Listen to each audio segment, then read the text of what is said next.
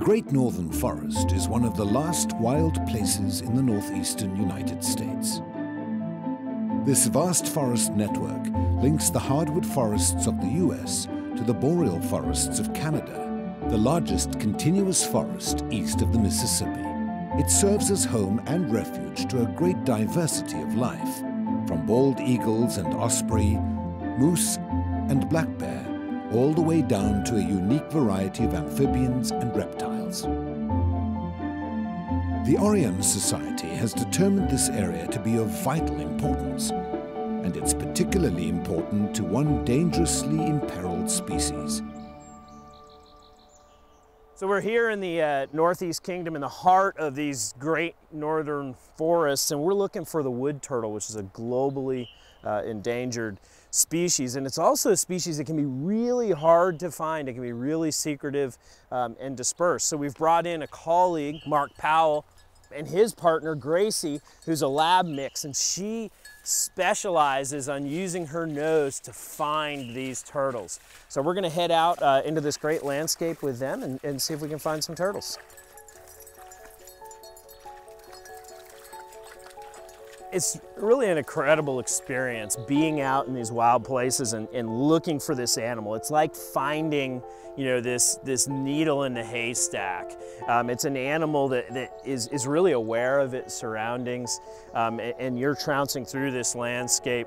And these turtles are probably oftentimes detecting us much earlier and moving closer to clumps of grasses and out of our way. So it can be a real challenge to find these animals, but it's really important that we understand the status of turtle populations. If we have no idea of how their numbers are going up or down, their populations could decline right under our noses and we would never know.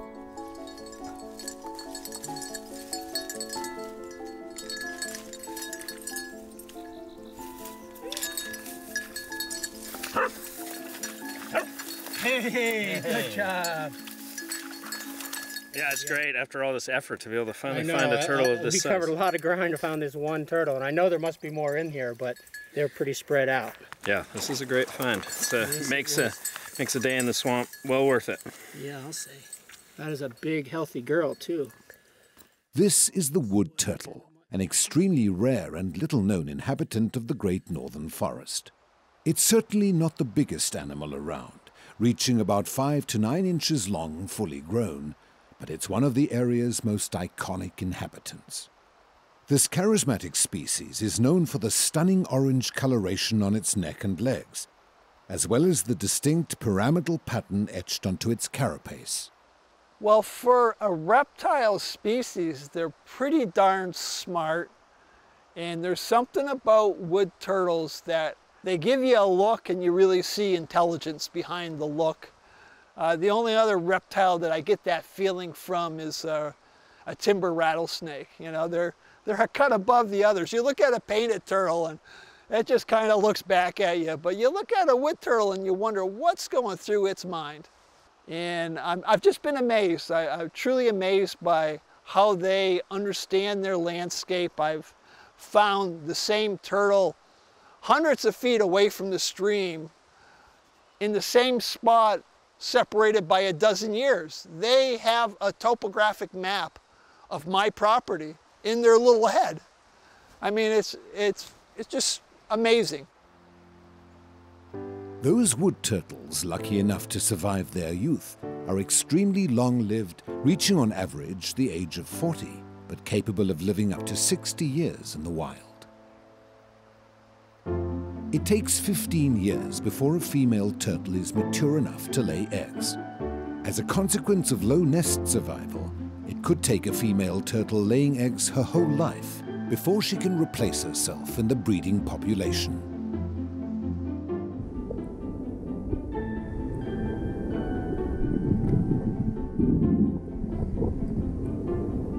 Well, the wood turtle is a fairly unique turtle in a number of ways, and one way to highlight that is that it is this animal that connects both wetlands and uplands. Most turtles you think of oftentimes spend the majority of their time in whatever type of wetland they live in. But wood turtles, while they spend a great deal of time in these rivers that we're standing in now, they leave these rivers in the spring and spend a large amount of time in the upland areas foraging, sometimes going thousands of feet away from the river. So it's kind of a unique life history with an animal that will connect these wetland environments to these uplands. And in saying that, I should also mention that that's one of the greatest challenges for conserving this animal. You have to maintain the integrity of both of those systems and the connectivity between those systems.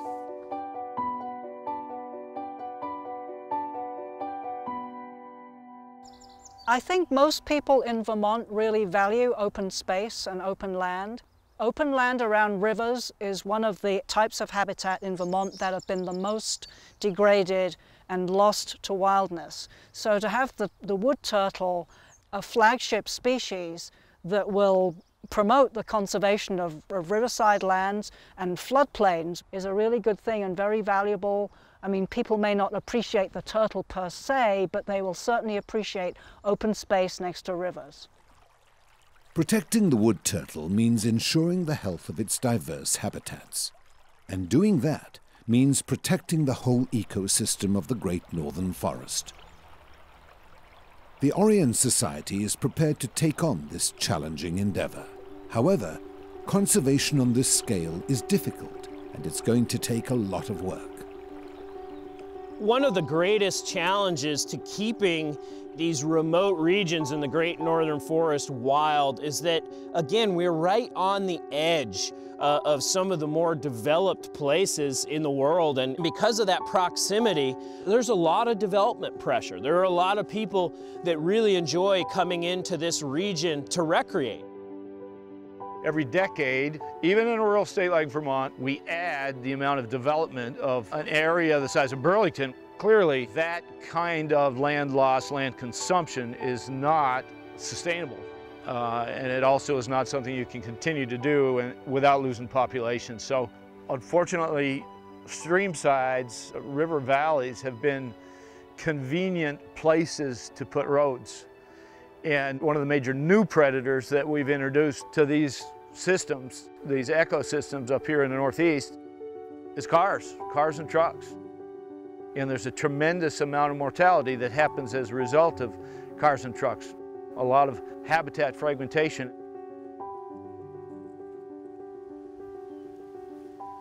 So there's an incredible number of challenges for a wood turtle reaching their maximum life expectancy. So first of all, wood turtles live to be very, very old. However, now that humans have come into that equation, the chances of survival for young turtles is much, much lower. You have things such as raccoons and skunks we call subsidized predators. These are animals that are subsidized by human activities, and their increased number causes almost like a hyper predation on things such as turtle nests and a lot more pressure. One of the other threats to wood turtles is collecting. So wood turtles fetch a good price on the black market for pets. Parcels have been intercepted and found to contain live turtles, including wood turtles. And they were being shipped out of state to other places because people were selling these turtles on the internet.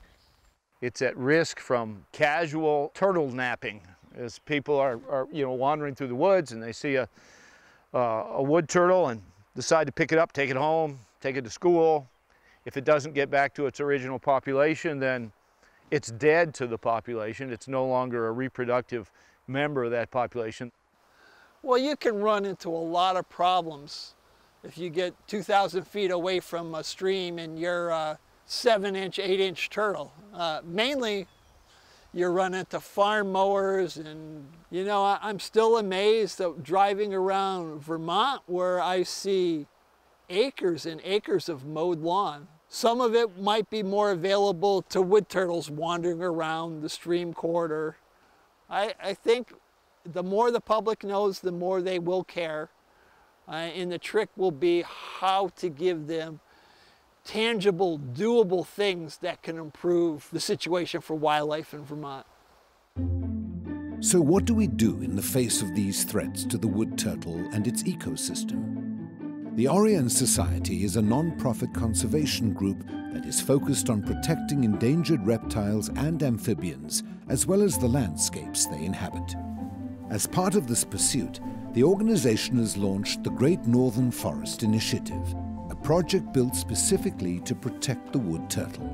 The initiative combines three key principles: research, outreach, and conservation action. The first step is to gain accurate information, which is why the organization is putting scientists on the ground. Using a variety of techniques and technologies, scientists track the status and health of wild populations.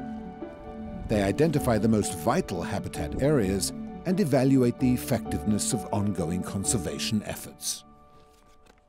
Part of this project is going to involve a lot of landowner outreach and educating people about better ways that they could be managing their properties so that they can still get what they need from the land without harming the turtles or other wildlife as much.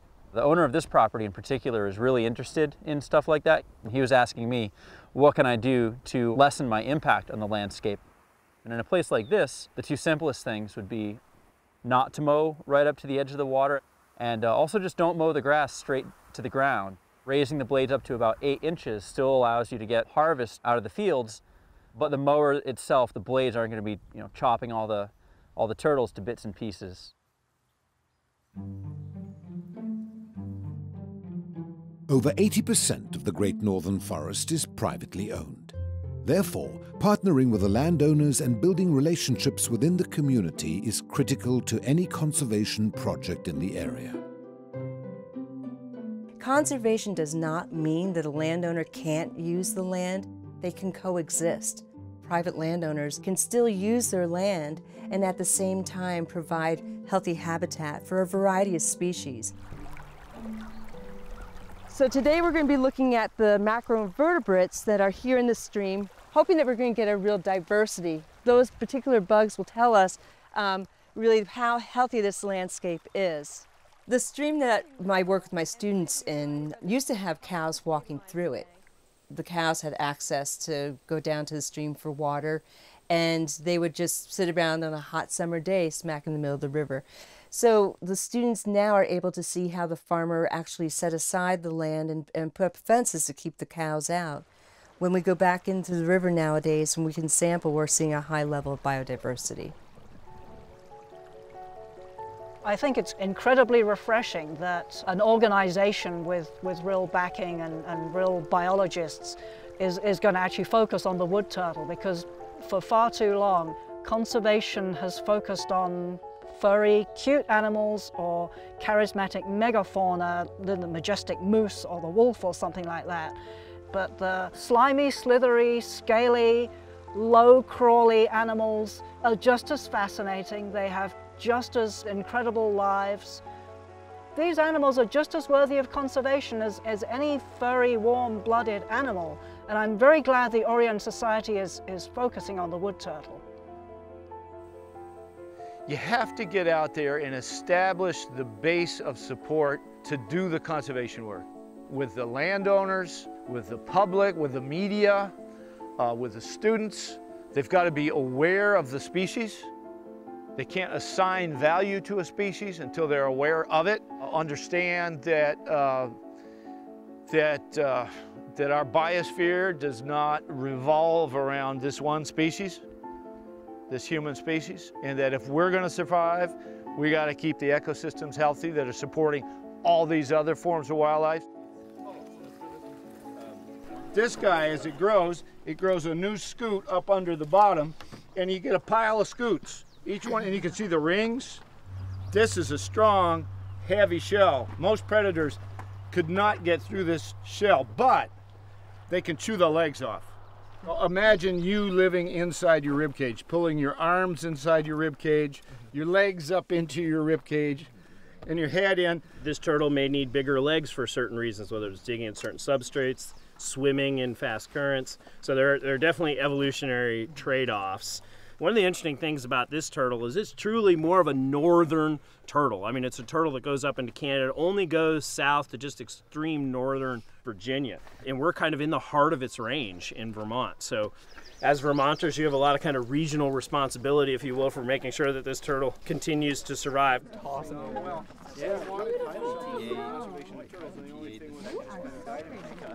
Taking the turtle and putting it into somebody's hands can be a transformative moment. And that's why it's so critical to have partnerships with local universities, local colleges, where we can give those students the opportunity to gain the knowledge and the tools they need to be the next generation standing right here in this river, making sure there's a future for wood turtles.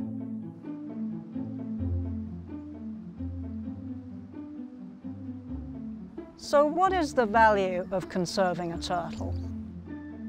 Turtles have been around since before the dinosaurs. They are incredible survivors.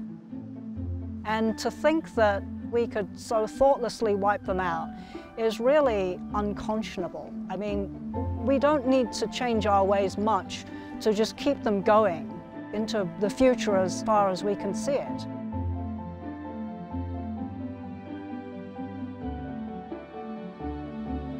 And so I think for me, it's more about the intrinsic value of the diversity of life that I feel blessed to experience. Humankind has to share the landscape with the rest of the Vermonters that aren't human. Otherwise, our future is going to be diminished. And I don't know how many individual species we can lose before things do start to unravel. For the moment, the Great Northern Forest remains wild, and the wood turtles continue to live in the streams and amongst the trees. One must do whatever they can to make sure it stays that way for future generations.